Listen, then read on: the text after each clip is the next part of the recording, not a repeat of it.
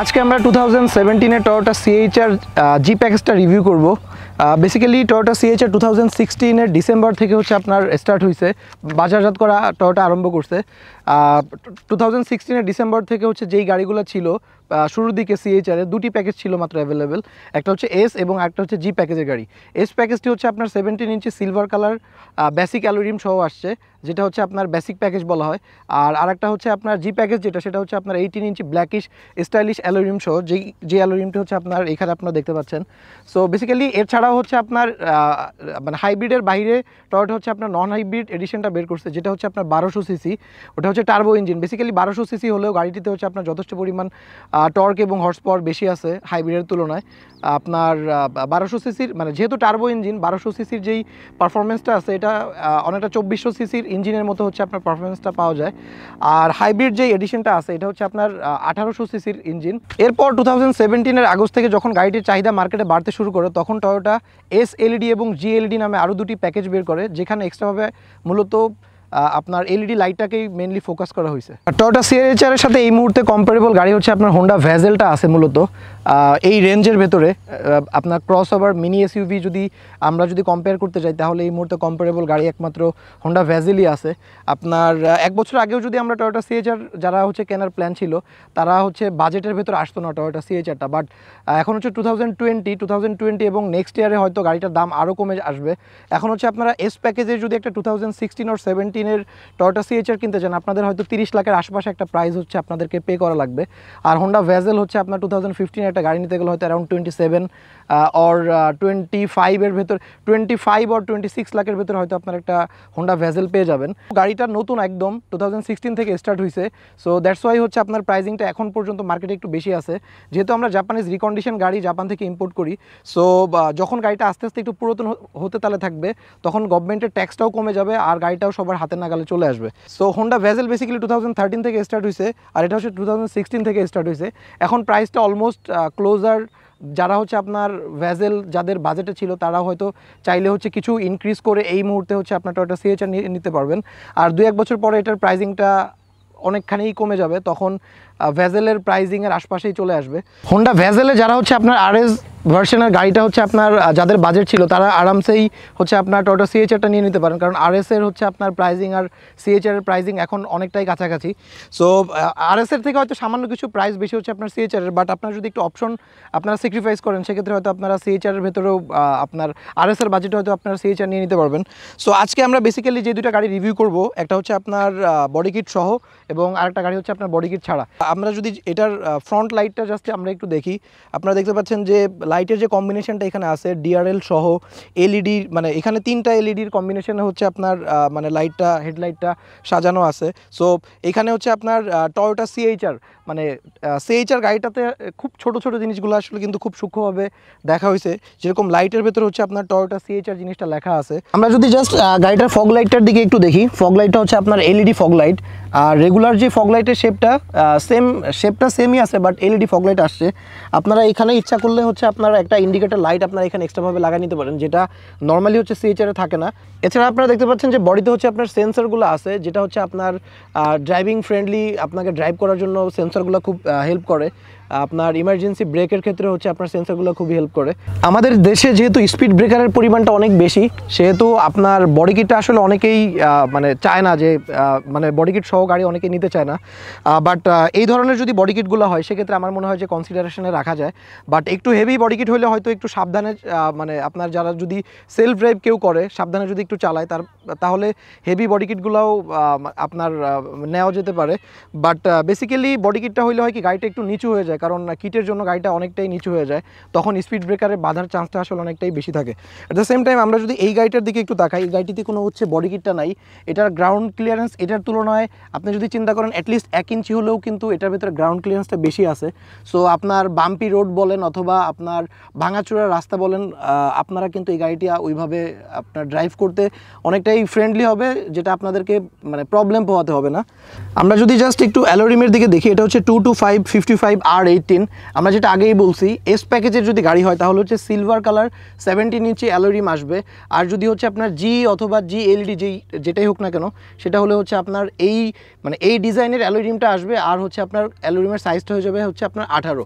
So basically এই 18 সাইজের অ্যালুমিনিয়ামটা হলে গাড়িটার আসলে সৌন্দর্যটা আরেকটু আউটলুক যেটা এটা আরেকটু বেটার লাগে। যদি গাড়িটির হচ্ছে আপনার গ্লাসের দিকে তাকায়, লুকিং গ্লাসের দিকে, আপনারা দেখতে পাচ্ছেন যে এটার হচ্ছে বডি কালার যেটা আছে গ্রিন কালারের সাথে কম্বিনেশন রেখে হচ্ছে আপনার লুকিং গ্লাসটা আছে। আর এটা হচ্ছে আপনার বডি কালার হচ্ছে ব্লু, বাট লুকিং গ্লাসের কালারটা হচ্ছে ব্ল্যাক, এবং ছাদের যে কালারটা আছে আপনার হেডটা হচ্ছে আপনার টোটালি ব্ল্যাক। এটাকে হচ্ছে টু টোন কালার কোড বলে। তো জাপানে আমরা যদি জাস্ট সিএইচআর গাড়িটির দিকে তাকাই তাহলে সিএইচআর এর ভেতরে অনেক গাড়িতে হচ্ছে এখন হচ্ছে আপনার টু টোন কালার কোডটা আসতেছে।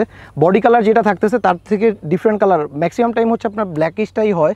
সো সিএইচআর এবং প্রিয়াস গাড়িতে অনেক সময় টু টোন কালার কোডটা আপনার হয়ে থাকে। এখানে দরজার সাথে যেই কিটটা লাগানো আছে সিএইচআর লেখা, এটা হচ্ছে রেগুলার কোনো কিট না যে সিএইচআর হলে এই কিটটা থাকবে। যেমন এই গাড়িটাতে আছে, ওই গাড়িটাতে নেই। জাপানে যে ইউজার ছিল সে হচ্ছে আফটার মার্কেটে এই কিটটা ইনস্টল করে হচ্ছে সে ইউজ করছে।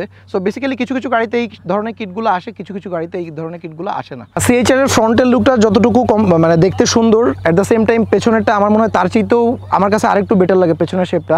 সো আমরা জাস্ট যদি পেছনের শেপটা একটু দেখি, আপনার পেছনের ব্যাকলাইট থেকে আরম্ভ করে এইখানের যেই হচ্ছে আপনার ছোট্ট একটা স্পয়লার আছে, আর এইখানের যে স্পয়লারটা আছে, তারপর শার্ক ফিনটা, সব কিছু মিলে আমার কাছে মনে হয়েছে যে এই গাড়িটা আসলে দেখতে খুবই স্পোর্টি একটা ফিল দিবে। আমার কাছে মনে হয় যারা একটু ইয়াং জেনারেশন আছে তারা এক চান্সে গাড়িটাকে পছন্দ করে নিবে। অনেকে হচ্ছে গাড়িটার কিছু ডিসঅ্যাডভান্টেজের কথা বলে, যেটা হচ্ছে পেছনের সিটটা কমফোর্টেবল না, পেছনের স্পেসটা কম। আসলে জিনিসগুলো আমরা ওয়ান বাই ওয়ান একটু ক্লিয়ার করে দেওয়ার চেষ্টা করি। আমার কাছে ফ্রন্ট এবং রেয়ার সব কিছু মিলিয়ে এই গাড়িটিতে সবচেয়ে ইম্পর্টেন্ট যে জিনিসটা, লুকসের ক্ষেত্রে যে জিনিসটা মনে হয়েছে, ফ্রন্ট এবং রেয়ারে এই গাড়িটাকে বিট করার মতো এই মুহূর্তে মার্কেটে আর কোনো গাড়ি নেই। পেছনে যে টেল লাইটটা আছে এটা কিন্তু এটা হচ্ছে আপনার এলইডি টেল লাইট, এবং পেছনে নর্মালি হচ্ছে আপনার স্পয়লারগুলো এলিয়ান প্রিমিয়াতে অনেক সময় আসে, অনেক সময় আসে না। আর আমরা যদি পেছনের হচ্ছে আর একটা জিনিস জাস্ট একটু খেয়াল করি, সেটা হচ্ছে যেই কিটটা এখানে আছে এই কিটটা কিন্তু গাড়ির লুকসটাকে আরেকটু বেটার করছে। সো আফটার মার্কেট কিটগুলো মূলত এই জন্য ইউজ করা হয় যে গাড়ির লুকসটাকে আরেকটু গর্জিয়াস দেখানোর জন্য। বাট আমাদের বাংলাদেশের প্রেক্ষাপটে যেটা সবচেয়ে বড় প্রবলেম সেটা হচ্ছে স্পিড ব্রেকারের জন্য আসলে আমরা অনেক ভালো ভালো কিটই আমরা আসলে ইউজ করতে পারি না, কিছুদিন পরে হচ্ছে কিটগুলো ভেঙে যায়। সো আপনারা যদি দুইটা গাড়ির সাথে কম্পেয়ার করেন, সো এটা কিট সহ এটা কিট ছাড়া, ওইটার তুলনায় এটা দেখতে যথেষ্ট পরিমাণে গর্জিয়াস দেখা যাচ্ছে। আর আমরা জাস্ট যদি একটু ট্রাঙ্ক স্পেসের দিকে যদি আমরা একটু দেখি, এখানে যথেষ্ট পরিমাণ হচ্ছে আপনার ট্রাঙ্ক স্পেস আছে। আমরা যদি শহরের বাইরে যদি কোথাও ঘুরতে যাই ফ্যামিলি সহ, এখানে যথেষ্ট পরিমাণ লাগেজ আপনারা ক্যারি করতে পারবেন। ব্যাগডালা কাভার এখানে আপনার আছে, এখানে আপনি চাইলে টিস্যু বক্স টক্স এগুলো আপনি রাখতে পারবেন। আর যদি আপনার লাগেজ রাখতে হয়তো লং জার্নিতে গেলে 4-5টা লাগেজ রাখতে প্রবলেম হবে, সেক্ষেত্রে আপনারা হয়তো এটা বাসায় রেখে দিতে পারেন। সো এটা আপনারা চাইলে এখানে ইউজ করতে পারবেন। আবার যখন প্রয়োজন হবে লাগেজ রাখার জন্য তখন হচ্ছে আপনারা চাইলে এটা খুলেও ফেলতে পারবেন। আমরা জাস্ট যদি ফুয়েল ট্যাঙ্ক ক্যাপাসিটির দিকে দেখি, এটার ফুয়েল ট্যাঙ্ক ক্যাপাসিটি হচ্ছে আপনার 43 লিটার। সো 43 লিটারের ফুয়েল ট্যাঙ্ক ক্যাপাসিটি, আমাদের দেশে যে প্রবলেমটা হয় মেনলি, আমরা অনেক সময় দেখা গেলো যে 43 লিটারের ফুয়েল ট্যাঙ্ক ক্যাপাসিটি আছে, আমাদের অনেক সময় পাম্প থেকে 50 লিটার অথবা 55 লিটার তেল দিয়ে দেয়। সো আমরা অনেক সময় জানি যে আমরা যে গাড়িটা চালাচ্ছি সেই গাড়িটার ফুয়েল ট্যাঙ্ক ক্যাপাসিটি কত। সো এটা খুবই ইম্পর্টেন্ট যে আপনার ট্যাঙ্কির ক্যাপাসিটি কত আছে এটা আপনাকে জেনে রাখা। সো টয়োটা সিএইচআর এর ফুয়েল ট্যাঙ্ক ক্যাপাসিটি হচ্ছে আপনার, যেগুলো হাইব্রিড এডিশন, এটা হচ্ছে আপনার 43 লিটার।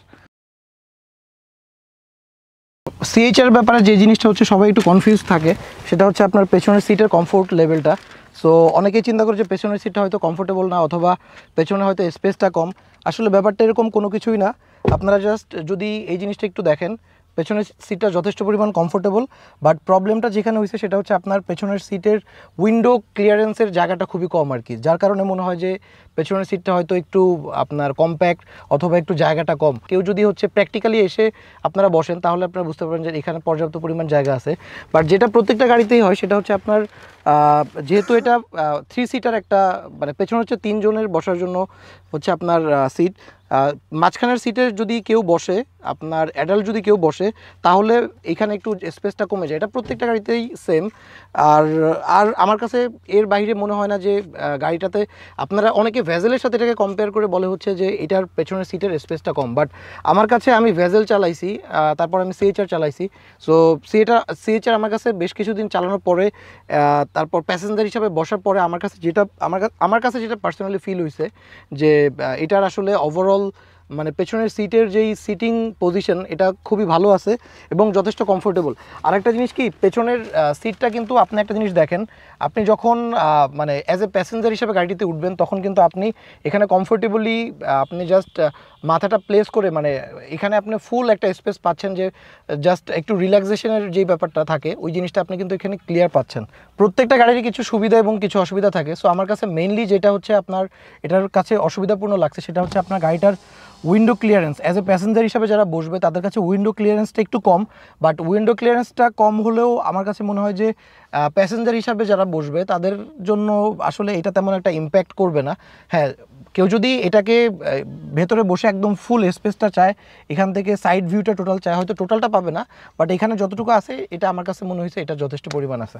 পেছনের সিটের আমি যদি জাস্ট লেগ স্পেসটা দেখি, লেগ স্পেসটাও এখানে পর্যাপ্ত পরিমাণ আছে। অ্যাট দ্য সেম টাইম যদি হেড স্পেসটা দেখেন, হেড স্পেসটা আসলে অনেকখানি বেশি আছে। আপনার যারা হচ্ছে অ্যাটলিস্ট অ্যাবোভ 6 ফিট 5 ইঞ্চি তারাও এখানে খুব রিল্যাক্সে হচ্ছে আপনার বসতে পারবে।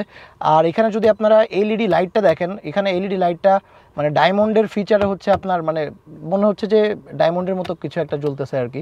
সো এটা খুব ভালো কোয়ালিটি হচ্ছে আপনার এলইডি লাইটে ইউজ করছে।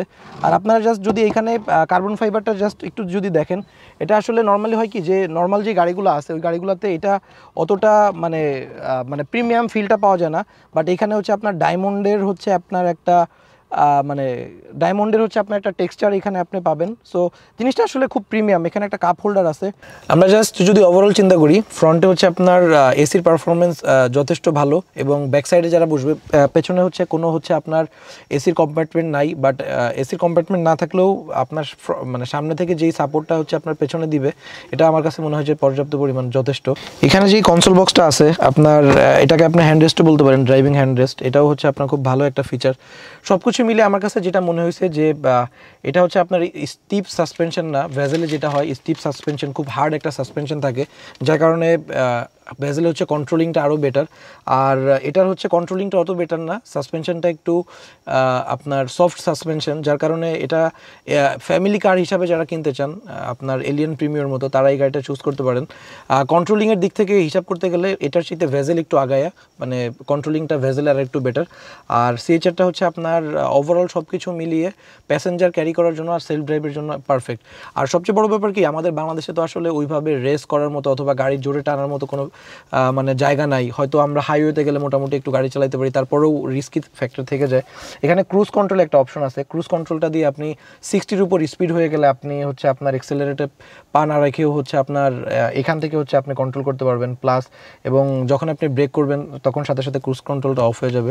সো ওভারঅল সব কিছু মিলে আমার কাছে মনে হয়েছে যে গাড়িটা যারা হচ্ছে একটু স্পোর্টি টাইপের গাড়ি পছন্দ করেন, একটু বেটার ডিজাইনের গাড়ি চান, তাদের জন্য গাড়িটা খুবই পারফেক্ট। আর গ্রাউন্ড ক্লিয়ারেন্সের যে ব্যাপারটা, যেই গাড়িগুলোতে বডি কিট নাই ওই গাড়িগুলোর গ্রাউন্ড ক্লিয়ারেন্স যথেষ্ট পরিমাণ ভালো আছে। যেমন আমরা হচ্ছে মোটামুটি বাম্পি রোড তারপর একটু ভাঙাচোরা রাস্তা দিয়ে হচ্ছে আপনার গাড়িটা চালায় আসছি, সো আমাদের কাছে কোনোরকম কোনো প্রবলেম মনে হয় নাই। বাট যদি একটু বড় বডি কিট থাকে গাড়িটাতে তাহলে হয়তো সেক্ষেত্রে আপনার স্পিড ব্রেকারগুলোতে একটু বেঁধে যাওয়ার চান্স আছে, বাট হয়তো একটু কেয়ারফুলি যদি চালানো হয় তাহলে হয়তো ওইভাবে প্রবলেম হবে না। বাট তারপরেও আপনার উইদাউট বডি কিট আসলে আপনি রিল্যাক্সলি টেনশন ফ্রি হচ্ছে আপনার উইদাউট বডি কিটটা আপনি চালাতে পারবেন।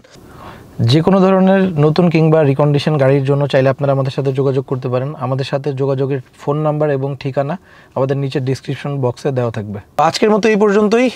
আমরা হয়তো নেক্সটে আরও অন্য কোনো গাড়ির রিভিউ নিয়ে হাজির হব। তো সেই পর্যন্ত আমাদের সাথেই থাকুন। Thank you. আসসালামু আলাইকুম।